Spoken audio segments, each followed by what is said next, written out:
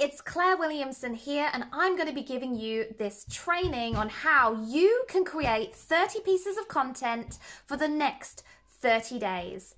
Enjoy, and make sure that you subscribe to my channel if you love this kind of training and you are ready to explode your lead generation.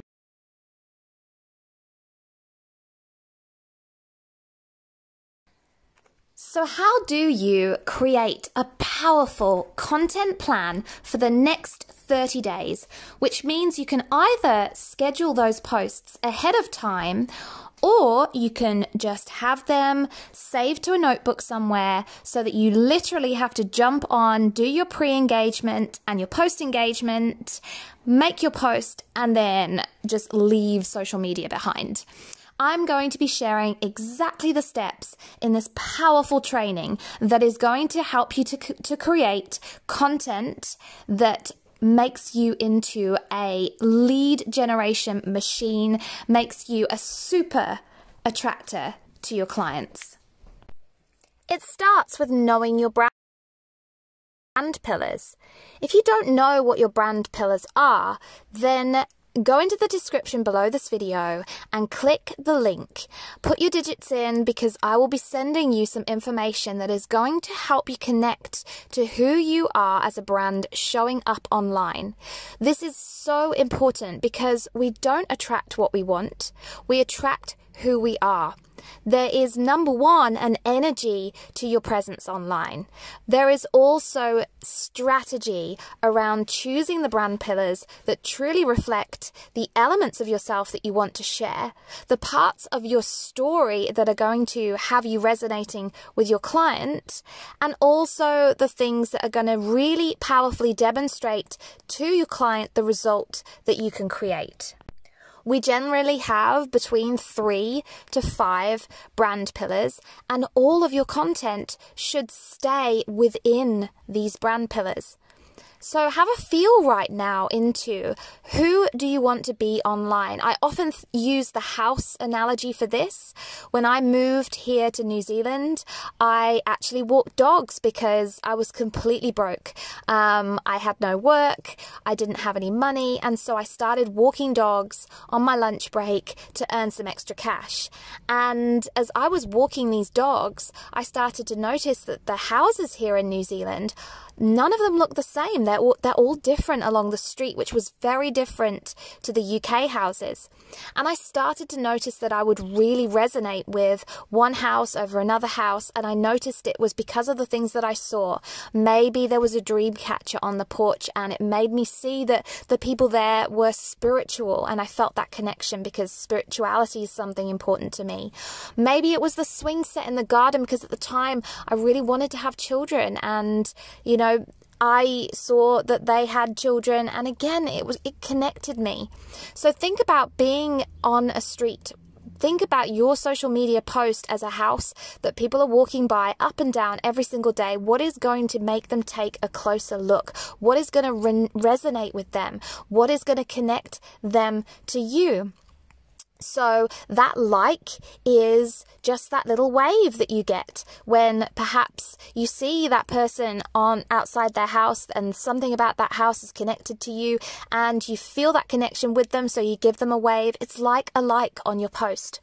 A comment on your post is when you actually walk up to the picket fence and you start having a little conversation, because again, something has resonated with you, something has caught your eye, something has caught your attention, something has got you to stop and look twice. And then the direct messenger is when you are so sure that there is a connection between you and the person that lives in this house. You are so sure, you feel trusting of them, you know that they can help you in some way, they have something that is of value for you, and so you walk through that picket fence on that day where you have a real problem, something that is of huge concern to you, and you go up and you knock the door. and you ask for help. Or if they're out there in the garden and they offer you help, you say yes to it. You got to think about these elements of your brand. They are so important to creating the trust, the know, like, and trust factor that is going to help you to sell. So your first step to creating your 30-day content plan is to sit down right now and identify your 3 to 5 brand pillars. And if you don't know what they are, you're going to click that link below and you're going to start the journey with me to finding out. So the second thing that you're going to do is to really discover the problem that your audience is trying to solve right now.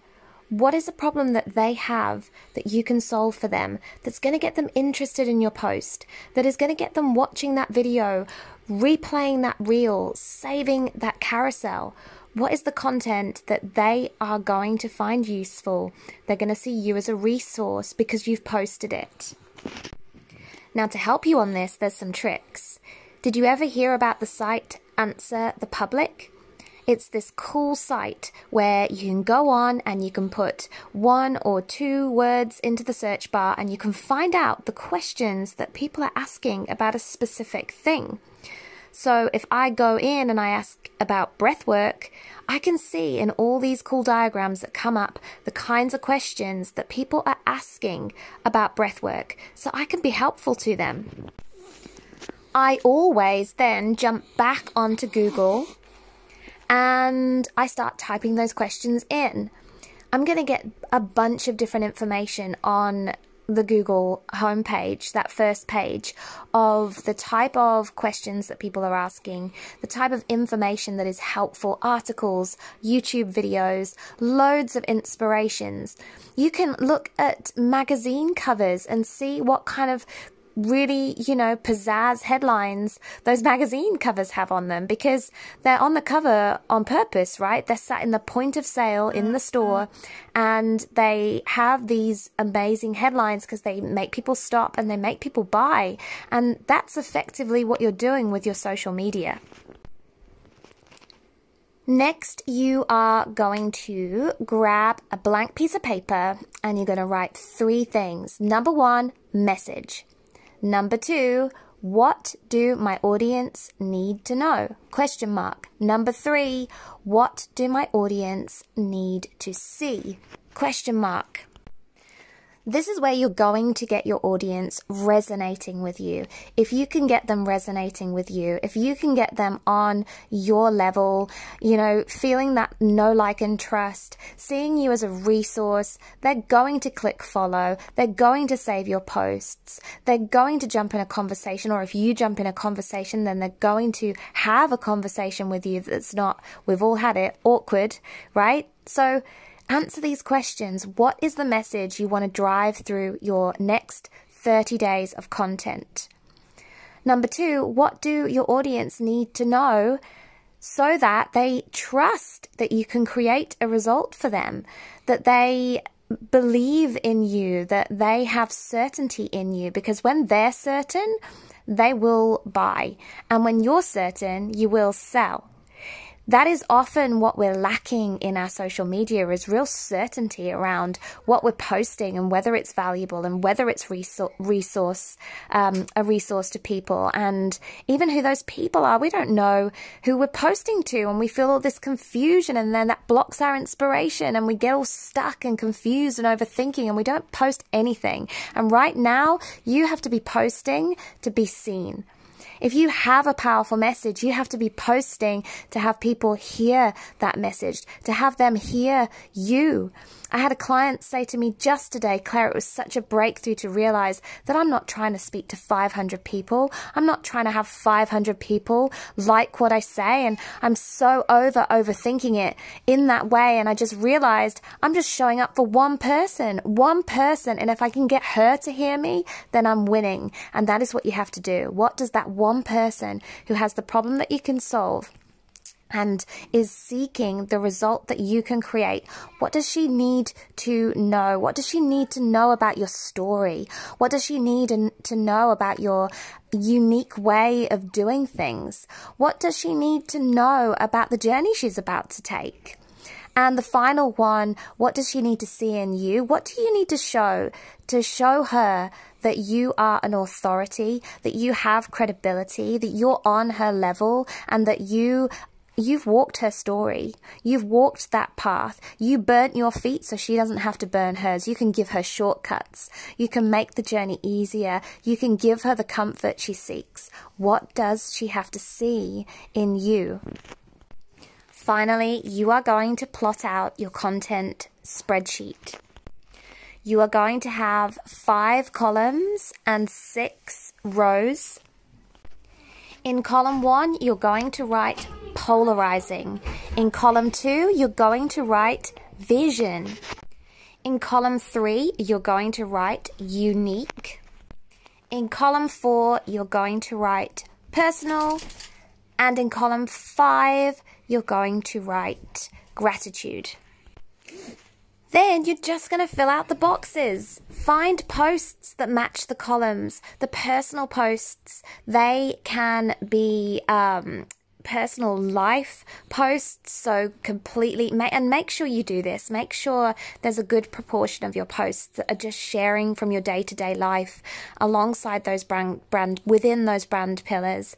They can be personal story posts, and you can make those short caption posts or long copy posts where you really dig into the story.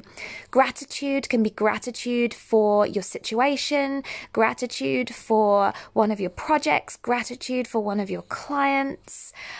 Vision should be, how do you show people that if they are looking at your content, they are part of something bigger than they could ever imagine. You have vision, you have a plan, you are doing something, you are up to something.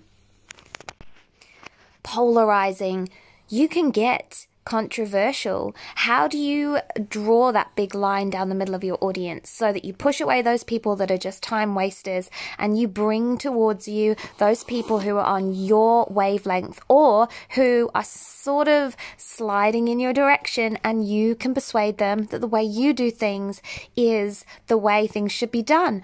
That is where the unique column comes in. How do you show your unique way of creating the result that you make? I'm always talking about breath work, emotional biohacks, brain hacks, hacking the social media algorithm. I will distinguish the fact that people relying on launches won't make money. They might make money and then they'll have tumbleweed for months. And that you can have consistent income with an evergreen strategy like my personal story formula. So I hope that was helpful. I hope that you will jump down into the description, click my link, and work onwards with me to help you to get out of your head about content and start getting your message out there. You have a powerful message, you can create a powerful movement, and the best thing of all, you can get paid for it. So make sure you like and subscribe to this video, like this video and subscribe to my channel, I should say, and I'll see you on the next one.